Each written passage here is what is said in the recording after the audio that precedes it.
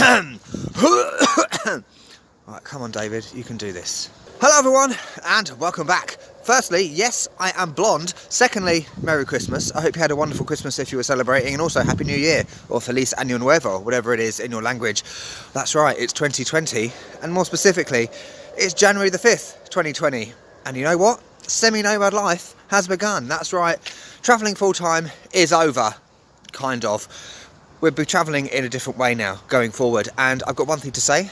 Dobrodošli u Belgrade. That's right, look at that in the background. That means welcome to Belgrade. Yes, I'm back in Belgrade. I was last here in August, I think, last year, and I decided to come back here as somewhere to basically live for a few months. Amazing. And you know what I'm going to do today? We're going to talk about plans for 2020, and you know what, I know what you're thinking, you know, oh, it's just going to be a sit down boring talking video. No way, we're going to be a bit novel and inventive and do it in a bit of a different way, talking about travel plans, work plans, you name it, for the coming year. And by the way, I'm freezing me tits off. Yes, Belgrade is freezing, it's Arctic, but I don't care because I'm loving it. So firstly, we're going to have a little look around Belgrade. Oh, Belgrade Fortress.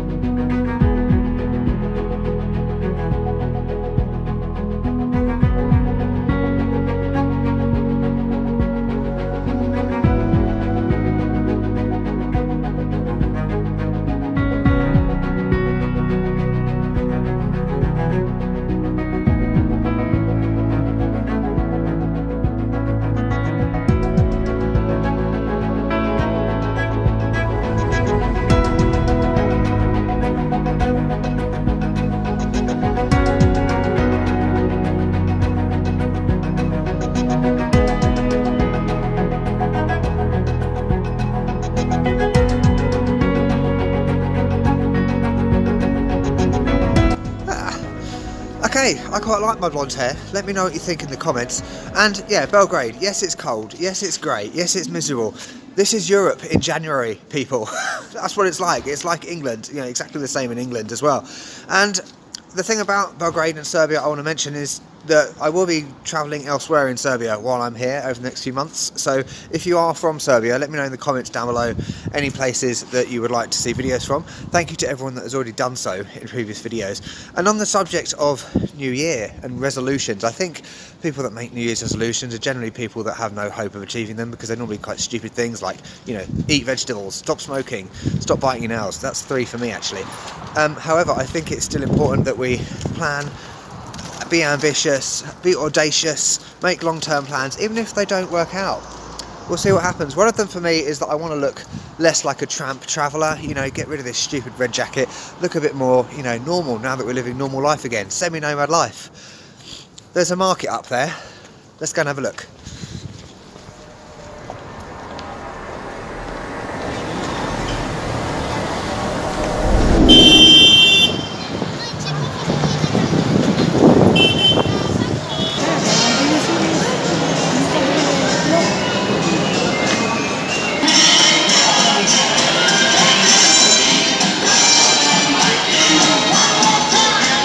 So good evening everyone, we're continuing our London journey for the second time this year, the second time I've been back in London, and we're in Covent Garden, and guess what day it is? It's New Year's Eve. Yes, it's December the 31st, 2020, and this video is very much my review of the year video. You might remember last year I did one in my mum's place in Devon. This time we're taking a walk around London on the evening of New Year's Eve.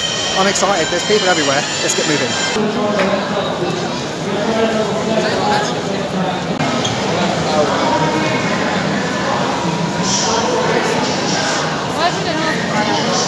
So there's Covent Garden Station, lovely. I'm not going to dwell on this area too much because it was in the videos earlier this year when I was back here to get my passport, if you remember that, just after I left Oviedo.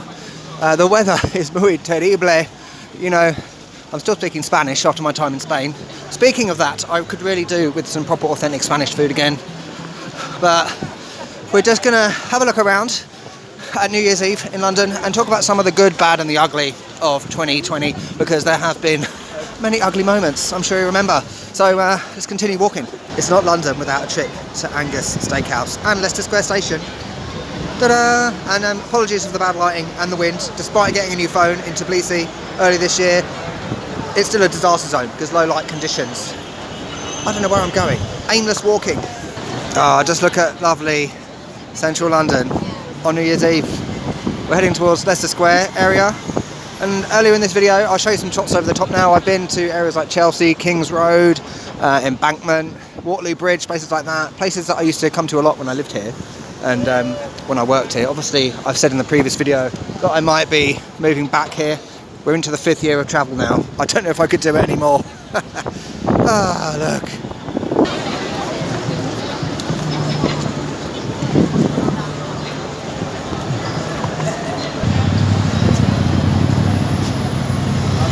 Hello Piccadilly Circus. It's been a long time. 2021 is coming. It's time to find somewhere to sit down. Probably not the best place. Well done, David, as always. So thank Christ for Piccadilly Circus lighting. Fantastic. And you know what? Let's start with travel. So I think the first thing to mention about this year, you know what I'm going to talk about, the place. I don't need to mention it. You know, that place was monumental. It was the best place I've ever been.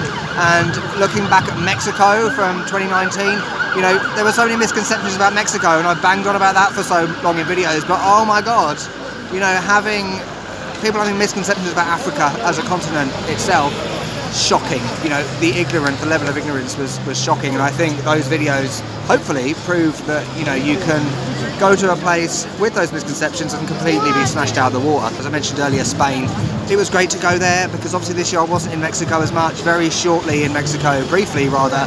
So to be able to live in Spain for a period of time, to really experience the differences between Mexico and Spain, that was my aim. You know, obviously I didn't go to places like Benidorm or Malaga. It was all about the real Spain, you know, authentic Spain, before any Spaniards go crazy at me again. I think it's been a bit bonkers actually, you know, just like 2019, we went to a lot of places that I didn't really expect that I was going to go to. And, you know, the thing about planning in terms of travel, a lot of people bang on at me about, you know, oh, you said you were going to go to this place but you didn't. We can make plans, but it's okay to change them. It's important to have long-term plans in life, and oh, hello. But, you know, oh, darkness.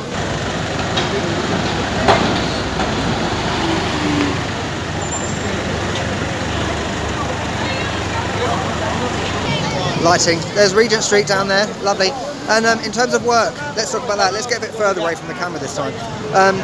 Oh my God. So obviously italki has reduced a little bit this year. I'm still doing it. It's a stable income. My ebook, that's the thing I'm proudest about this year.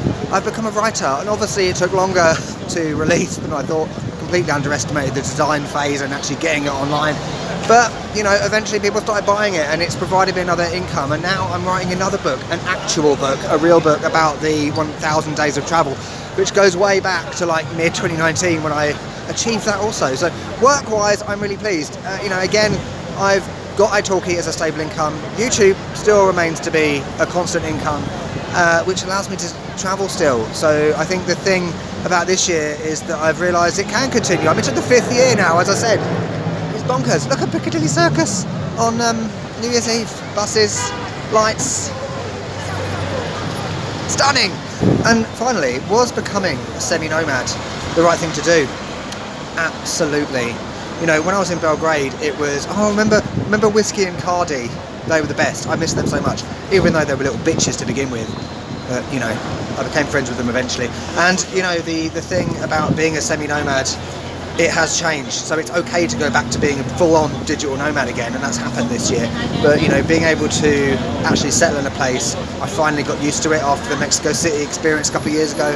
And, you know, going to places like Sarajevo, Montenegro, Vienna, top-notch, and being able to actually focus on YouTube for the whole week and not do everything at once. But the thing I've realised is that it's not necessarily like that, because I'm always checking emails, I'm always doing about 10 million things at once. But overall, I think it's made me realise that yes, I can be a digital nomad, I can be a semi-nomad if I want, I can have the flexibility. So I'm interested to see how that develops in 2021. Like I said, possibly moving back to the UK. So it's the next step, the next stage. Right, next up is fireworks.